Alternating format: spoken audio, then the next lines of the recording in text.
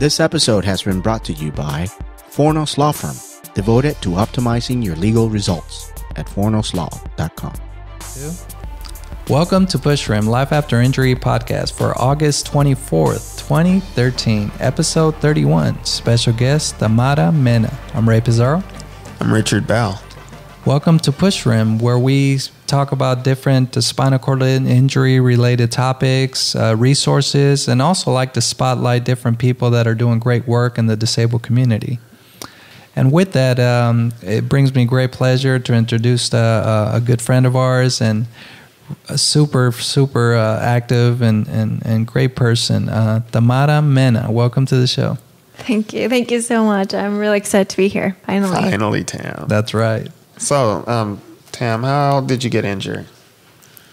I'm going on 8 years ago. So October 15, 2005, I was injured. It was a Saturday night. I was on my way.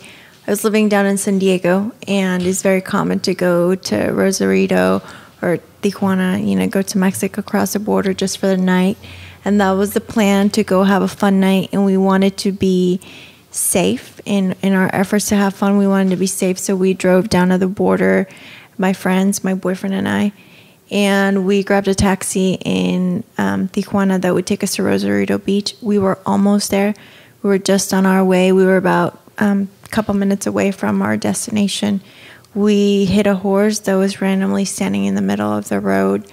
It was dark. We're going about 80 miles an hour. So we struck the horse at such a high speed, and the horse fell on top of the roof, my side, left side, and crushed the roof all the way down to sea level. So if you picture that, it's a miracle that I'm here today. It's always a reminder and a blessing to be able to say it out loud. My boyfriend, who was next to me, and the taxi driver, unfortunately, they didn't make it. The impact was fatal. They were sorry to hear that.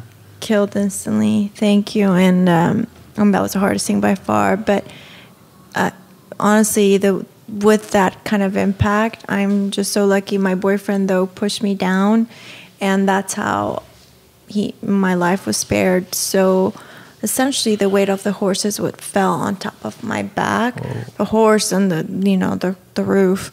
And so I had to have a trach. My lungs were collapsed, and I had multiple fractures, shoulder, clavicle, you name it. And, that's how my spinal cord was severed. Wow. So, what hospital did you go to? I went to Tijuana for a day and a half, and then my family transferred me to San Diego. So I was at UCSD for about 3 weeks till they stabilized me, and then they flew me up to Santa Clara Valley Medical Center that specializes in spinal cord injuries, and they have a great rehab, and it's much closer to home. Or my family lived in Modesto, California. Oh, so how was rehab there? Rehab, the hospital is great, and it was all good for me, but it was hard. I would say the hardest thing was the trach. I struggled with that. Yeah. And so everyone who's had difficulties breathing can understand that. That was hard, and I'm fused from C3 to T10, so that was really, really tough. So I had to go home and recover and then come back because I had such a long brace that I just couldn't do my rehab. So rehab wasn't, I don't know that there's a best way, but I had great support system. Good. The hardest thing by far was losing my boyfriend. We had been dating for 3 years, and he was just a loving person. But what always remained as my biggest goal and my biggest drive in life was to go back to school, and that's what kept my motivation up. And how was that for you? What stages did you take? Did you go to school first or started working? After I got home, I thought I had a plan, and I thought I was going to be able to drive very soon. But I had a lot of medical complications after I got home, and that just delayed my whole process and being able to go back to college. But eventually, I made it. About close to 2 years after my injury to the date, I went back to college, and I majored in communication studies. and I have a concentration in public relations. And I went into communication studies because I love the field. It's really interesting, but also because I started, sharing my story. I started talking to all sorts of groups, and I realized I wanted to be a speaker. That's when I Got kind into of found my public passion for public speaking. Cool. Good for you. And also, did that also help you get into like doing some support groups? And did you find that helpful? Yeah, mentoring has been part of my whole process all along, is really important. So I would make sure, even when I was in college, and because it was just in a whole different direction. I lived in Modesto, Santa Clara was over here, college was over there, but I would still make time to go to Santa Clara and just bring support to just those newly injured. So, and then from that, I started, it's the Young Women's SCI group at Santa Clara, because they didn't have a Young Women's. And I always felt, as a young woman who was, paralyzed, I felt like I didn't have that straight connection. So I wanted to provide that for younger women. Because spinal cord injury seems like a boy-dominated event there. Definitely. No, yes. Yeah. It really is. And so after you, got yourself sort of back together, had the courage and strength and health also to get back and started doing these different projects, how does the Exo Bionics that we see a lot of, photos and magazines that you're involved with, tell us a little bit about that. Honestly, I had given up hope that I would walk again. Never in life. I was very hopeful about life in general, but I didn't think walking was going to be for me. It was a complete injury. So I'm very fortunate to say that walking came to me, the opportunity. I wasn't even looking for ways to walk or new technology. A friend of mine who was involved with Exobionics said, hey, I'm involved with this project. It was just, I had just, gone on the news and stuff, and so I looked it up, and I was so excited about it, and I told him, well, I asked myself, why not? I don't have anything to lose. I mean, if it doesn't work out, it doesn't work out. And this is really neat. I'm only 5'2", and I always say, for once, like, being short actually paid off, because they were looking for, because their clinical studies were so limited, and they were looking for short participants. So that's how I was able to get in so early on in the project, because they wanted to see if somebody 5'2" could use it, basically. So I got in. We found out, hey, somebody 5'2" can use it, and in fact, walk. And the journey with it has been amazing. The biggest thing, the biggest lesson, is to really never give up hope on anything. Or that's been the biggest lesson. I always tell people the impossible can all of a sudden become your reality, and that was it for me. I kind of didn't think that would be possible, and then it was my reality, and here I was walking on Sábado Gigante, a show. Actually, I was invited first just to go and share my story, and then I was invited a second time, which is usually unheard of, but Sábado Gigante is like a TV show I grew up watching. I never thought, I would be walking with the Exo. I got to walk at the Doctor's Inside Edition. Yeah, you were in quite a few. Several just crazy opportunities. It even led to doing a conference in Mexico that led to walking and talking in the G20 in Los Cabos, and I got to meet the president of Mexico.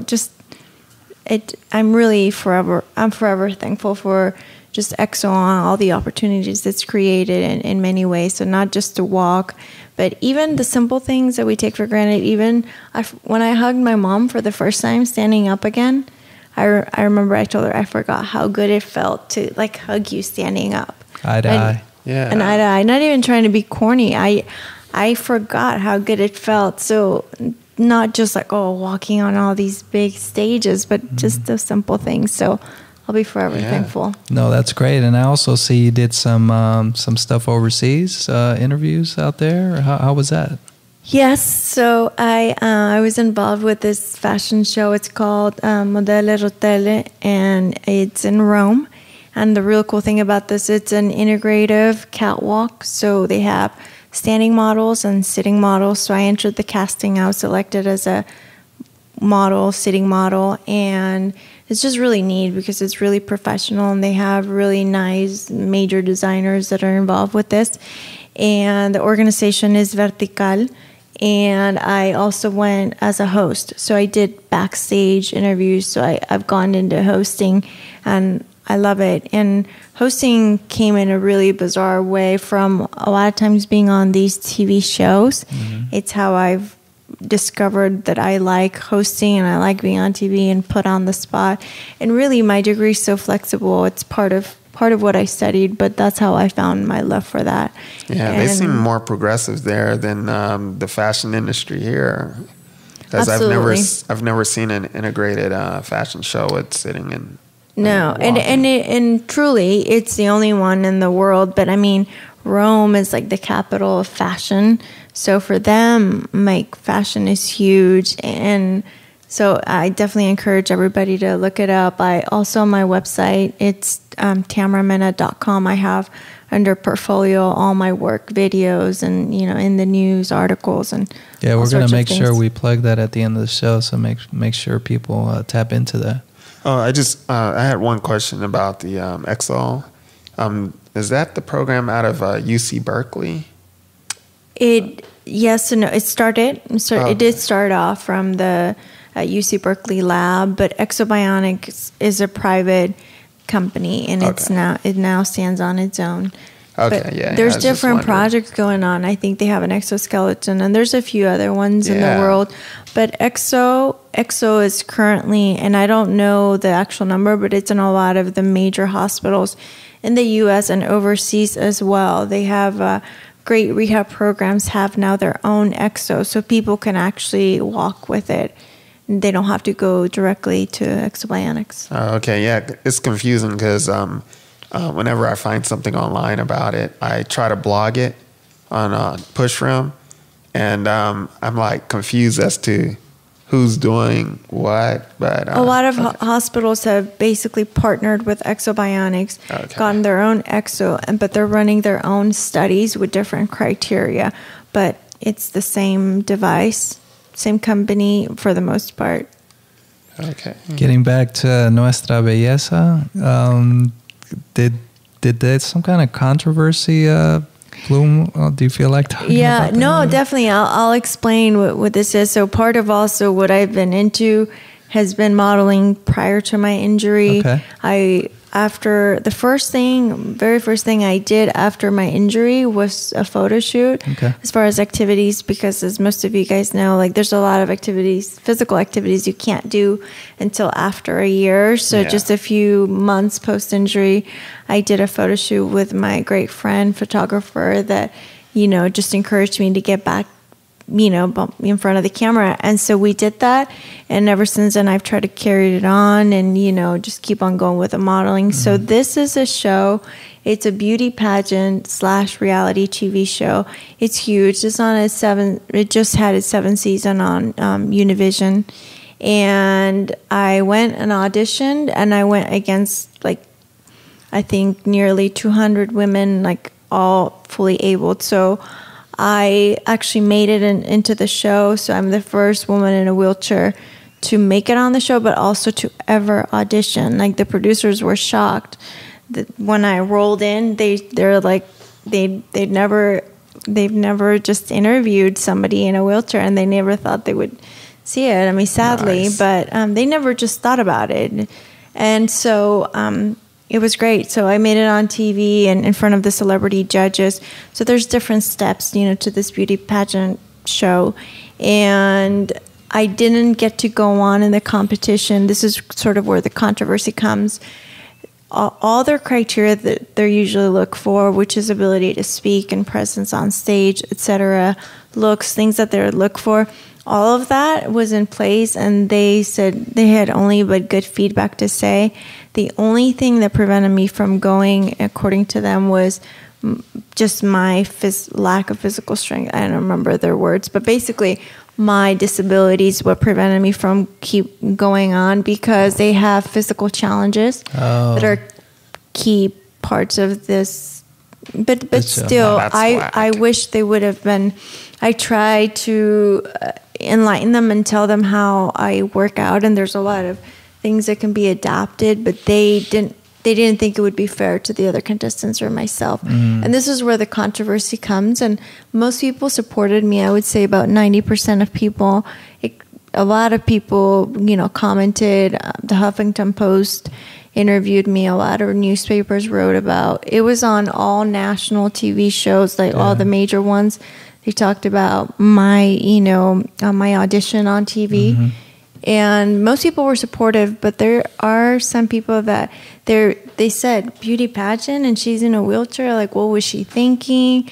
Like, never, and forget it. And Well, you were actually helping break that stereotype in a lot of ways. So absolutely. I mean, they never thought they would see somebody. I still wasn't able to go on, but I still made it to a certain phase, and I planted the seed above everything. Even this might not be the route. And the reason why I did this is because the winner essentially they host and they work on TV, and that's why I did this. And the frustrating thing was that to them, I had hosting and communication abilities. It was just and that's what was frustrating. But there's other ways to get there. I don't have to. I don't have Absolutely. to. no, we'll give you a lot of props for that, for you being brave enough to say, hey, why not? Give it a try. Who knows what's going to happen, right? Yeah, I always say, thank you.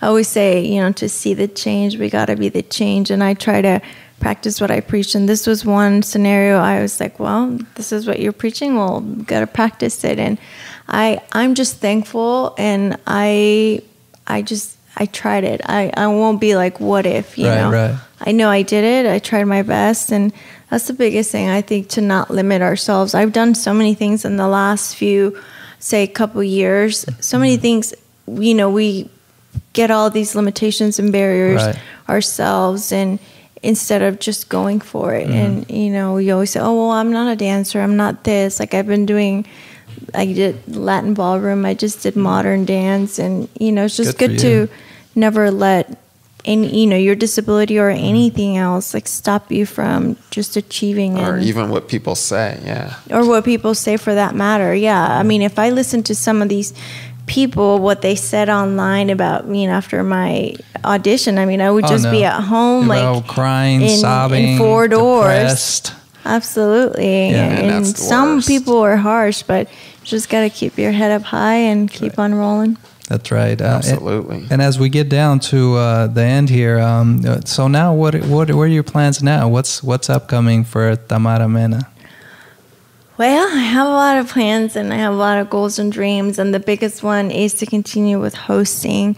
I'll still continue the modeling. I had a recent magazine covers, brought you guys one. And but I definitely want to move to LA for those hosting opportunities to really open up and kick off. I got to be here. This is like the mecca for that. So that's what's coming. I also have a book deal, so I'm focused on writing my book.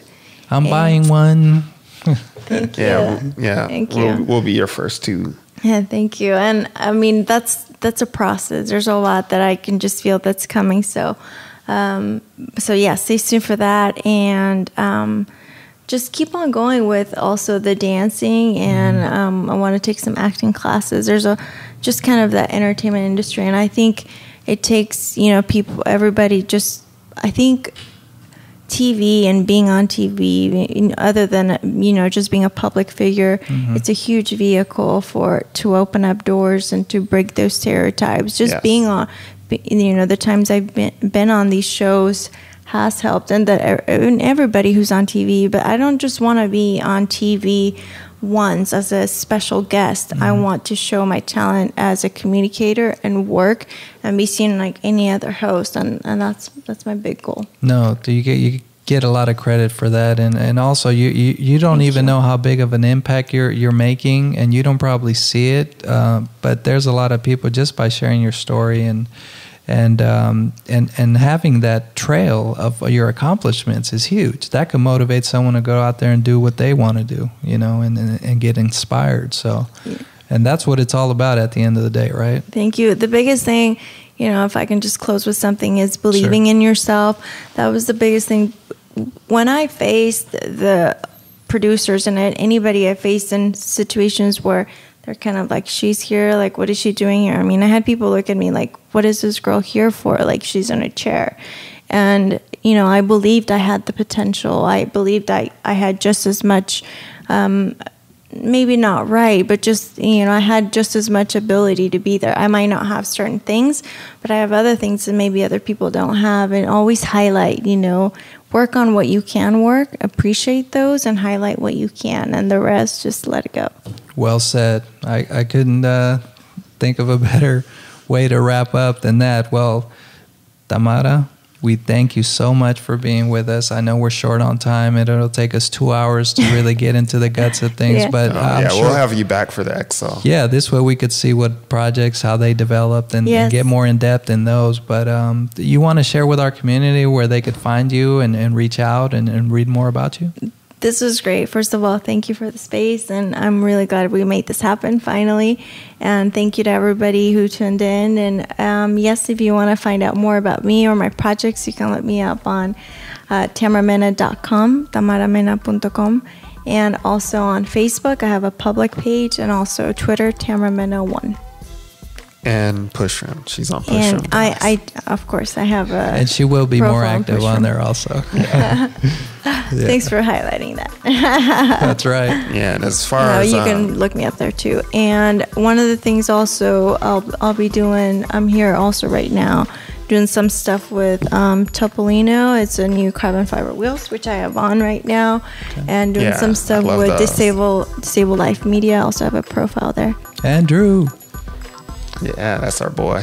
So anyway, if as far as Pushroom's concerned, you can. I mean, you found us on YouTube, obviously, but if you don't like to see me and Ray, if we mess up the shot for you, you can listen to us on iTunes.